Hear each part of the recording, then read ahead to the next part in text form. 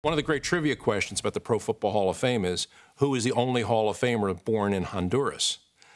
Very few people know that that is Steve Van Buren.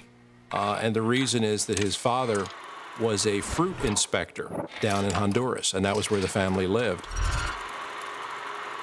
Whenever people ask me about Van Buren and they try to get some idea of what he was, tell me who he's like. Kind of imagine John Riggins in a leather helmet on black and white footage playing in the 1940s. That's what Steve Van Buren was. I mean, he was 6'1", 215 to 220 pounds, which was a real big man for that era. A big power back that could drop his shoulder and knock over a linebacker. But also, when he got into the open field, had the speed to run away from defensive backs. Steve had a lot of nicknames during his career. The Honduran Hurricane was one of them. He was called Wham Bam. He was called Moving Van. He was called Supersonic Steve. He was sort of ahead of his time in terms of nicknames. But I think the real measure of his greatness is the fact that almost 60 years after his retirement, he still holds 9 Eagles team records. He was the first player, not just in Eagles history, but in league history, to have multiple 1,000-yard rushing seasons.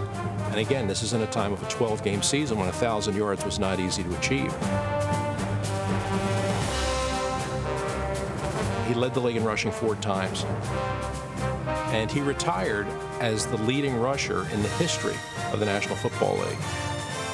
Following an 8-year career with the Eagles, Steve Van Buren was inducted into the Pro Football Hall of Fame in 1965.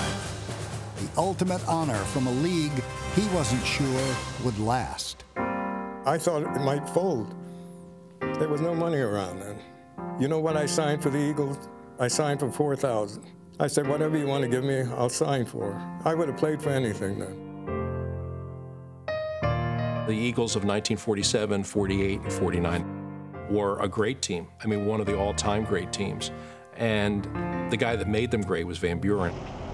If you look at the 2 championship games they won, 1948 in the blizzard in Philadelphia. When we said a snowstorm, we really mean it. It's a 7-0 game. Van Buren scores the only touchdown. With the championship riding on his shoulders, Steve Van Buren blasts off right tackle for the game-winning touchdown. The next year, they go to Los Angeles and play the championship game in a driving rainstorm where the mud is literally up above the ankles of the players. Van Buren rushes for 196 yards, which was the all-time NFL postseason record and stood for generations. And the Eagles won that game 14-0. In the biggest moments that that team had, Van Buren always delivered.